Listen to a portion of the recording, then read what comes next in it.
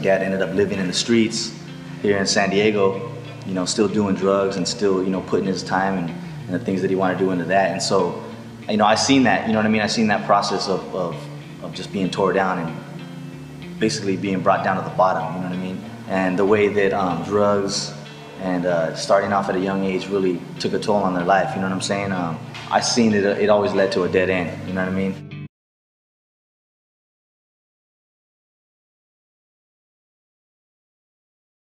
I would just say, man, I mean, you gotta look around you and you gotta definitely look and see what the effects that drugs has on people, you know what I mean?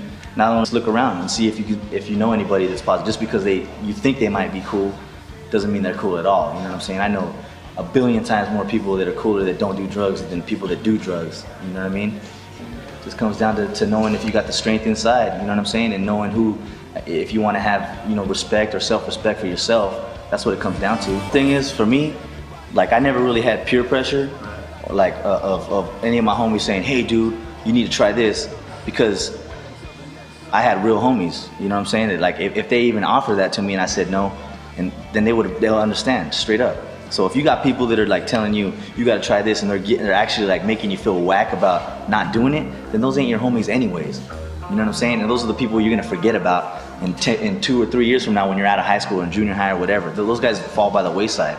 The true homies are the ones you can catch like a natural high on, and you can do those little natural things and feel the same vibe. Those are the homies that stick around. And all my friends that really got into surfing and skating, that was more of an outlet for us to like not get into trouble, because we were so consumed.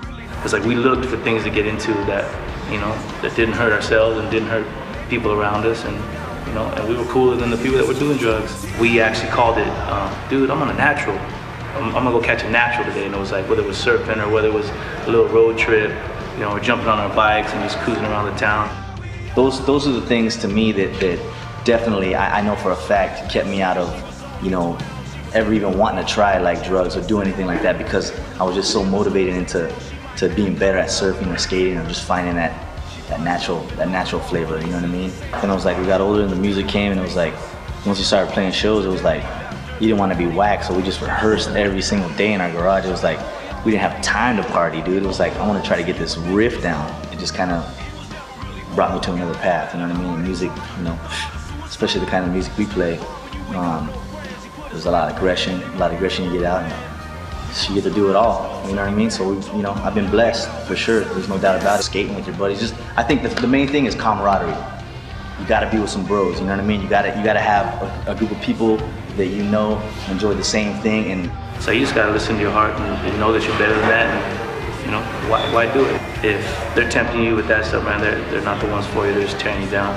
So you're cool without doing it. Don't let anybody tell you anything different, you know what I mean? If you're hard and you're dope and you're cool and you know it, then you're gonna be able to say no. That's the bottom line.